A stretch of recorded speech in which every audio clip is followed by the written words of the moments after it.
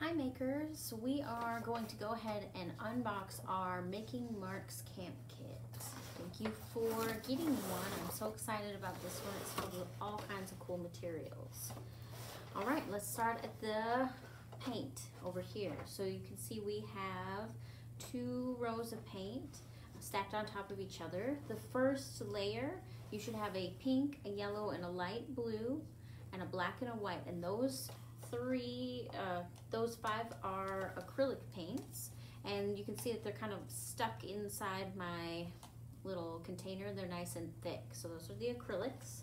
Underneath those we have the same colors, but a dark blue this time, so it's a pink, yellow, blue, black, and white, and these are a tempera paint.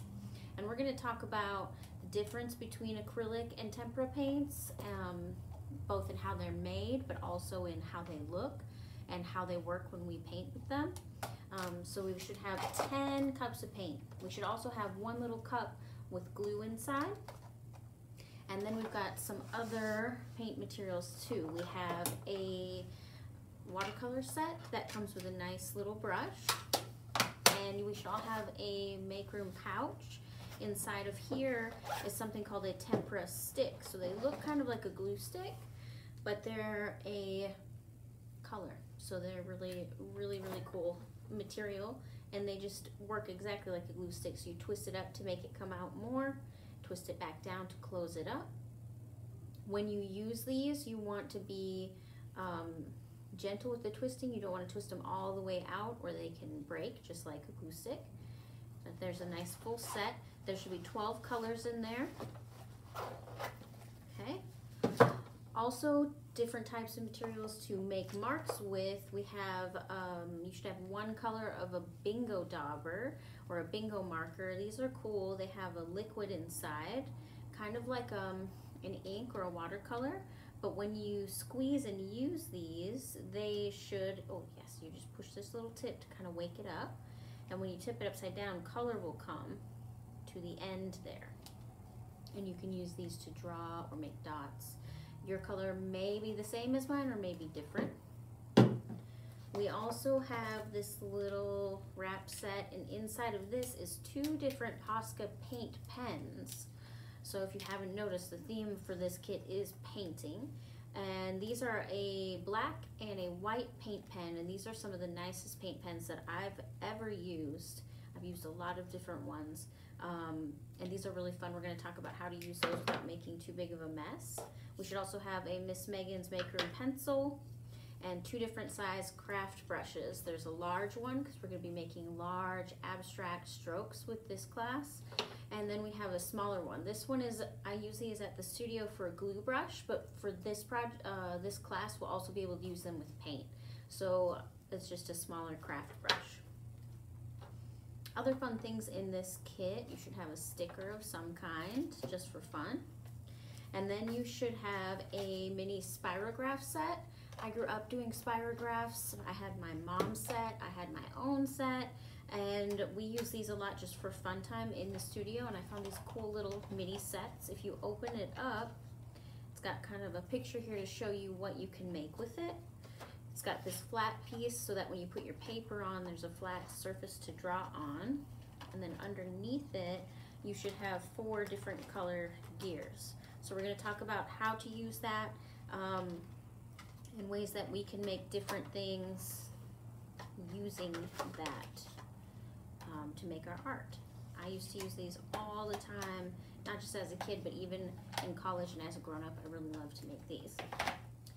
We should have this little set right here that has a basting brush, or you can call it a pastry brush. This is a tool you might see Mom and Dad using for cooking.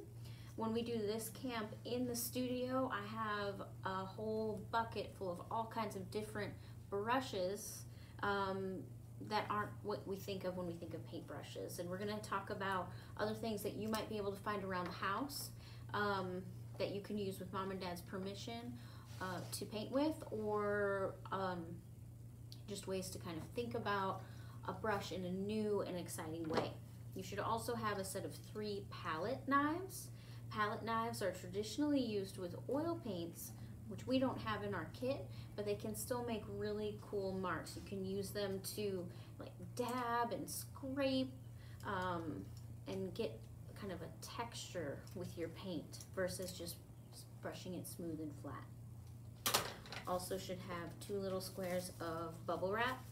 Do not pop the bubbles. I know it's so hard not to, but until you're all done painting, do not pop the bubbles. Once you've painted, you could rinse this off and we can dry it off and then you can go to town. But for now, just set it aside. Pretend it's not even there. I know it's so hard. You should have 1 piece of corrugated cardboard, the bumpy stuff. Corrugated just means this bumpiness. Corrugated cardboard, usually when we see it, has just the bumps covered up with flat pieces on both sides, like a cardboard box. But this is also going to be a painting tool, kind of like a stamp. We have a monster truck. The monster truck, again, this looks like a monster truck that we would play with outside in the sand, whatever. Maybe you don't even really like trucks, but this is actually a paint brush or a paint tool. We're going to be using this to get some cool marks in our paintings as well. We're going to be talking about layering and making a mess, and it's just going to be so great. We should have 1 cup. Your cup might be a different color, but it's like a big cupcake wrapper type cup. And this is going to actually be our paint bowl. When we start doing things like dripping with paint, we're going to be able to use this bowl to add water to our paints to really thin it down so that we can do drips and splatters and things like that. Inside it, though, you should be able to find 1, 2 sponge pieces. Color may be different. Again, a painting tool. You should find a few little building blocks. You should find a piece of necklace. You should find a handy little pencil sharpener for that pencil that you've got, and you should find 1 game dice. If you are done with this kit, you can go ahead and throw it. Maybe you've got a game that is missing its dice. You can repurpose it for that. We're actually going to be playing a drawing game inspired by one of my favorite artists named Jean-Michel Basquiat. All right, underneath all of those things, we have our other materials. So we should have 1 piece of white watercolor paper. We're going to be doing a watercolor paint and drawing exercise on this one. We've got a black paper, which we're going to be using for our drawing game. We should have 2 different neon colored papers. So I happen to have a yellow and an orange in mine. You might have pink or green or red, but you should have 2 different colored neons. You should have 1 canvas board, and you should have a piece of newspaper. This newspaper is going to be a collage material, but because the kind of painting that we're going to be talking about, newspaper isn't quite thick enough for the types of things that we're going to do, so we're going to be using that as a collage material.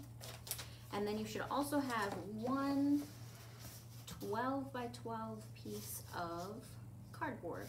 We're going to be doing a cool abstract expressionist style painting on here, inspired by one of my very favorites, Franz Klein.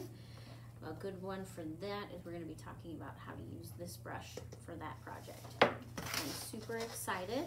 This is one of my favorite camps to do in the studio because we always make such a big, huge mess, which is one of my favorite things to do in art making. Other things that you can collect for doing this camp are some collage materials. So if you have, say, wrappers for things or old bits of wrapping paper, you can find other newsprint items or things that come in the mail. I really love to use the inside of envelopes. So if mom and dad get mail and they're trying to throw out those cool envelopes with like the blue print inside, save some of those. Say, no, I need that for my art. Anything that you think is a flat paper material that you wouldn't mind ripping up and getting paint on top of, we can use it.